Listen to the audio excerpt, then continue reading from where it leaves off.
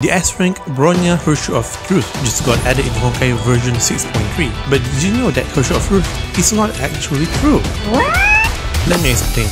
You see, this is Herrscher of Reason in Mandarin. This letter, which means true or real, is added to the front of Herrscher of Reason to become what we know as Herrscher of Truth. This actually can be translated to True Herrscher of Reason or Herrscher of Truth. So both are technically correct? Case closed? No! In one of the promotional images for version 6.3 developer livestream, this was included. A text saying True Herrscher of Reason, True Herrscher of Flame, and True Herrscher of Thunder. This pretty much 99% confirms that the original name is True Herrscher of Reason, not Herrscher of Truth. Do you think the English translation team screwed up? Also comment which name do you like more. Follow for more Honkai info.